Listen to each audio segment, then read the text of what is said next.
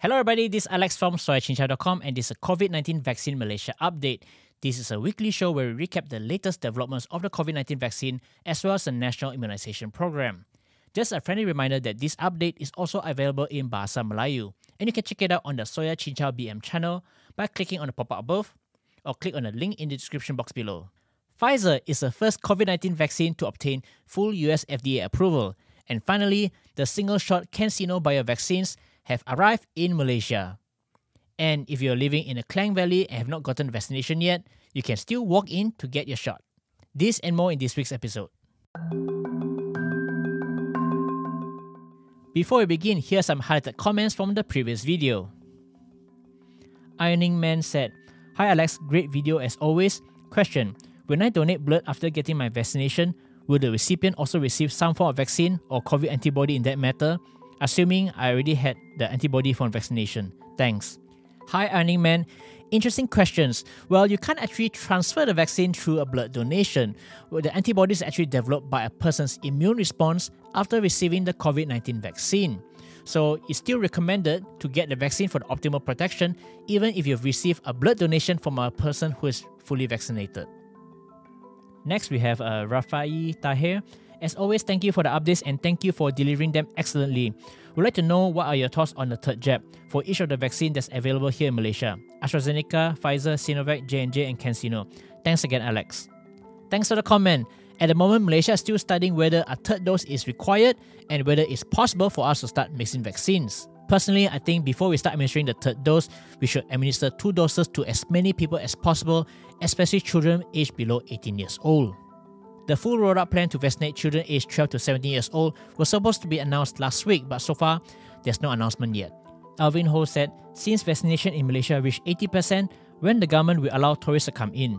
Hi Alvin, thanks for the comment. Yes, the tourism sector is actually very important to Malaysia, but before we can allow tourists from overseas to come in, there are a couple of factors for us to consider. Besides the high vaccination rates, we also need to consider the medical healthcare system. If there's another future outbreaks of new variants, are we prepared for it? At the moment, ICU cases still remain high and now is not the right time to open up for international travel unless we have sufficient hospital capacity. Reopening of tourism has to be done in stages starting from domestic travel, and I think that international travel should be the last thing that needs to be opened up. The Pfizer vaccine has obtained full US FDA approval and this provides a boost in confidence, especially for those who are concerned about its safety. The Pfizer vaccine, which is also known as Comirnaty, has met the highest standards required for safety, effectiveness, manufacturing quality required for US FDA approval. The vaccine was granted emergency use authorization in December after it was found that the benefits outweigh the risks. According to the FDA, the efficacy rate is 91%, which is slightly lower than the 95% rate from the clinical trials. Take note that the US FDA approval for Pfizer is only granted for individuals aged 16 years old and above. Vaccinations for children aged 12 to 15 years old is still allowed under emergency use. In Malaysia, Pfizer has received conditional approval by the National Pharmaceutical Regulatory Agencies for children aged 12 years old and above. With over 86% of the adult population in the Klang Valley having received 2 doses, the Special Committee on Ensuring Access to the COVID-19 Vaccines, the JKJAV, has announced that several PPVs have started to shut down. This includes mega PPVs including Sunray Pyramid Convention Centre, Mines and MeTech. Other vaccination centres in the Klang Valley are still open and the JKJAV will still continue to vaccinate more adults including non-Malaysians and refugees. The walk-in vaccinations at Stadium Nasional Bukit Jalil has stopped since 23rd of August 2021. If you're non-Malaysian and have not vaccinated yet, you still can get vaccinated through appointment by signing up at the MySejahtera app, vaccinecovid.gov.my or call in at 1-800-888-828. If you're Malaysian in the Klang Valley and have not gotten the vaccination yet, don't worry. The JKJAV has extended the walk-in vaccination program at 14 PPVs. This includes KL Convention Centre, Axiata Arena Bukit Jalil, IDCC Shah Alam, Dewan Civic MBPJ, and University Multimedia Cyberjaya. Take note that the walk-in vaccination program is only open for residents of KL and Selangor. You need to show proof of residence which can include your bill, employment letter, employment card, student card, and other documentations. After swearing in as the 9th Malaysian Prime Minister, Ismail Sabri Yaakob has announced that the government will procure 6 million vaccine doses to increase the coverage of vaccines in Malaysia.